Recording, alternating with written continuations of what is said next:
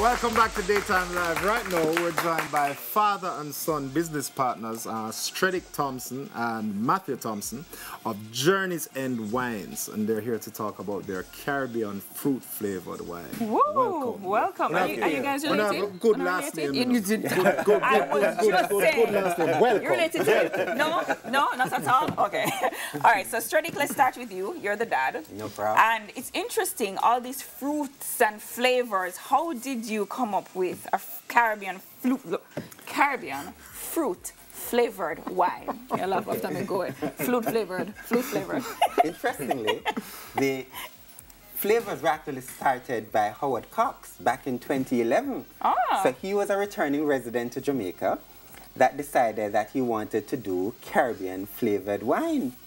And he started with Aki wine. Oh. Yeah. Well, yeah, you heard right. Aki wine. Aki wine. And we have that here today, definitely. And it was a hit because it was truly uniquely Caribbean. Because, you know, Aki is almost unique to Jamaica. And he added other flavors. And then when he decided to return to the States, we bought the company from him. And we've continued the tradition of producing truly authentic Caribbean wine, fruit wine. You're brilliant. Yes, I love it. So are the fruits used local fruits?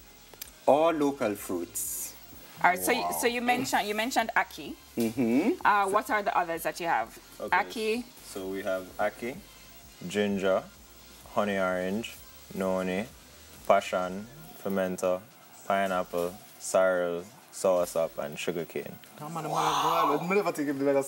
this is the sorry. 10 wonderful flavors. Yes. So, all right. I'm curious. I don't know if we're getting into the secrets now, Stredick. How do you take Aki and turn it into a wine?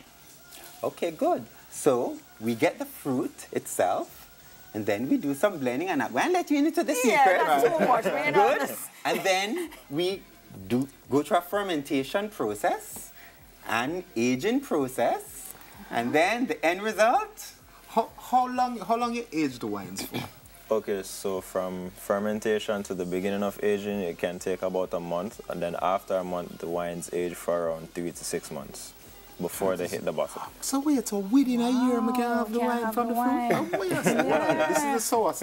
And this is the sorrel. Yes. Okay. How is it? Very good. Very good. And you're a hard man to please, you know, so when you say very good, it's very good. All right, so you have 10 flavors. Yes, we do. Are you thinking of adding any other flavors right now? Because this is a lot. This is good. Yes. What other flavors are you thinking about? Well, we actually have finished another flavor, moringa. We have not yet introduced it to the market. What? We have done the testing, tasting, and it is an awesome flavor. Persons love it, so we're just waiting on the right time to introduce moringa. And we're thinking of others too. Ribena. Yes. You know, it's just the other day I realized that these Ribena berries grow here. It's just the other day.